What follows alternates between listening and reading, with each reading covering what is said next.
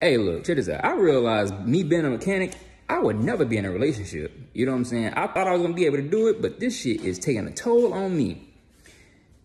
Every female that I get as a customer and come to the crib, drop off their car, my girl, all of a sudden, for some damn reason, swear to God, I'm fucking her. And I was like, damn, why is it like that? She say, no, you know damn well I don't like that bitch. You don't even know the female. You know what I'm saying? I'm saying, how you gonna not like somebody you don't know? A girl intimidated, you know what I'm saying? Yeah, she got a big ass booty and you like that shit.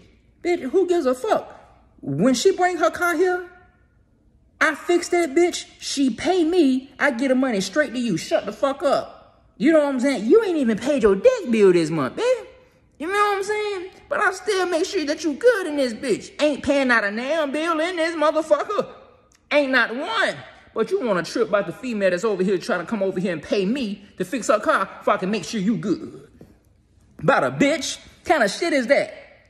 You need to be your ass out somewhere working and shit. You know what I'm saying? But no, I want me a housewife, a housewoman. I don't want you to work no more. No, you good up over here. But why you worried about them outside motherfuckers if they making sure that you straight? They paying their money to come over here and get this shit fixed for you to be out there looking good and shit. You tripped out. Got me fucked up about a bitch.